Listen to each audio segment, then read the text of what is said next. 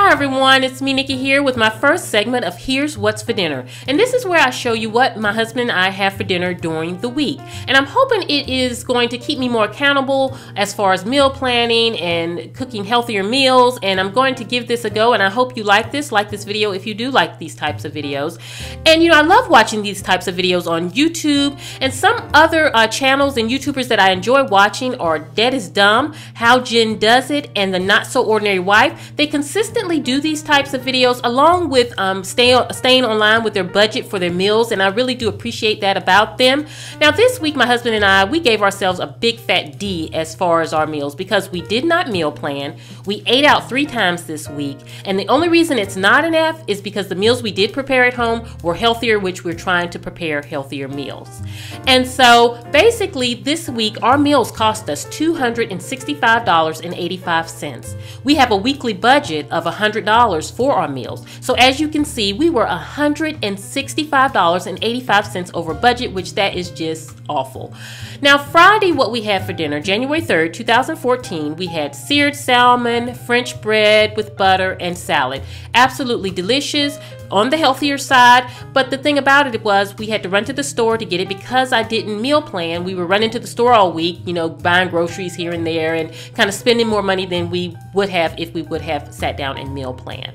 Now as for Saturday, January 4th, 2014, what we had was seared scallops over salad with croissants. Again, having to go back to the store because we picked up this we picked up the croissants, and then we picked up the scallops also because we didn't have any on hand. But it was a delicious meal, but again, spending more because we didn't plan it out. Now Sunday, January 5th, 2014, we actually did takeout at Applebee's. My husband, on his way home, he just picked up Applebee's, and I had the shrimp Alfredo, and it actually was not good. I didn't enjoy it. And my husband had a steak with mushrooms and some rice. We did not really enjoy the meal, but we paid for it, and we could have eaten a lot better and less expensive that week. Turned around Monday, January 6th, and did the same thing. We ordered Papa John's pizza. So you can see we're just ordering and kind of running to the store. So it was just really a bad week. This was the spinach Alfredo pizza with some tomatoes on it. It was absolutely delicious. But again, not the best option and not the best way to go all of the time. And so then on Tuesday, January 7th, you guys, we went back out to dinner. We went Mexican with my stepdaughter, and so I had kind of this seafood chimichanga with a salad and baked beans and that kind of thing. And so then Wednesday, January 8th, 2014, we did get back on track, and we had our baked fish, French bread, baked sweet potato, but again, run into the store because I didn't have sweet potatoes, and so I ran to the store to get the sweet potatoes. So again, just back and forth to Publix right down the street.